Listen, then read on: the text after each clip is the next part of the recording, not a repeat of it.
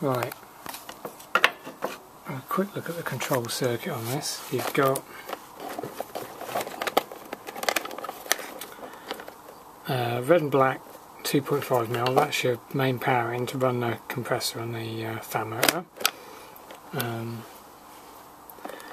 we've got a red and black 1.5mm thinner ones, they run the crankcase heater. And we've got two blue wires, which is live in and live out for the control circuit. And they basically go,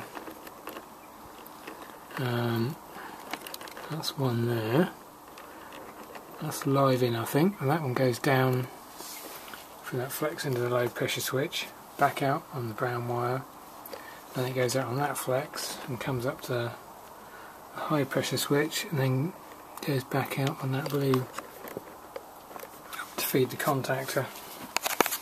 So because that LP switch is off,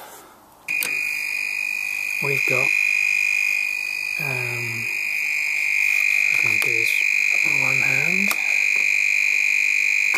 There we go, we've got 240 volts there, and there's 3 terminals. There's a changeover contact, so because it's off, it'll actually be putting power onto that one at the back. 240 volts, and when it makes, it'll put it onto the top one. There, which is where the brown wire is, which is dead at the moment.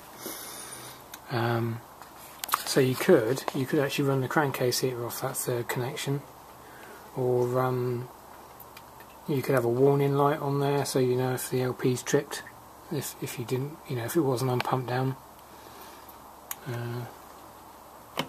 So let's put that on there. If I push that little thing over,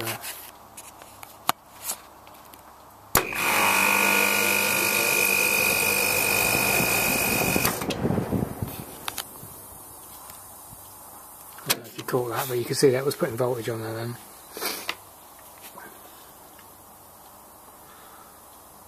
That's like a little solid state one. A high pressure switch. I think on the high pressure switches they would normally, when they're made, they're across these two, and when they trip I think the power goes to this one, so you have to wire them up differently.